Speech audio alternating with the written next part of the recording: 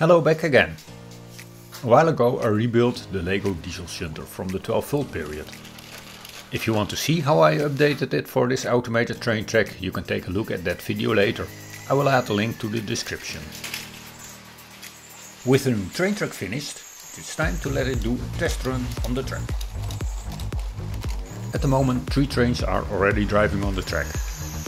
I will power on this locomotive and it will appear on the graphical interface.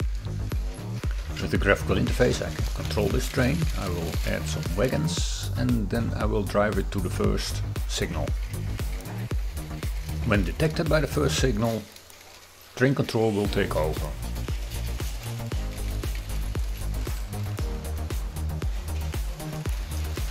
And the train is stopped by train control because the next section is not free.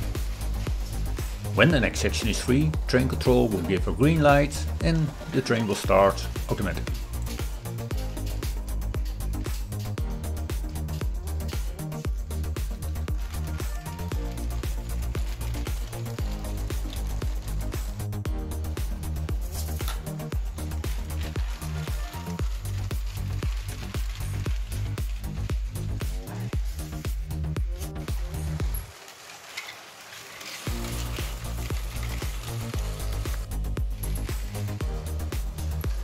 There are a lot of videos about this 12-volt blue shunter, with modifications for current carrying tracks or with power functions. In those cases the old 12-volt motor is replaced with a modern one. This has the disadvantage that the piston rods are removed.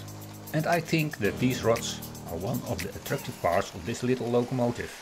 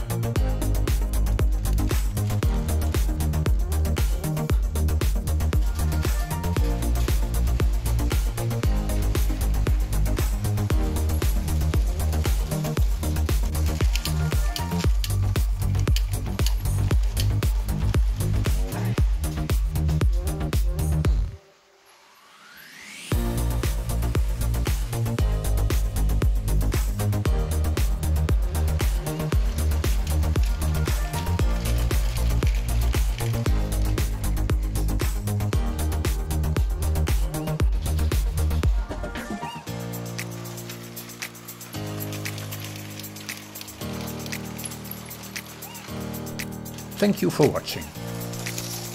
If you like what I'm doing, please push the like button.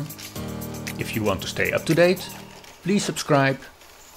Don't forget to watch my other videos and see you next time.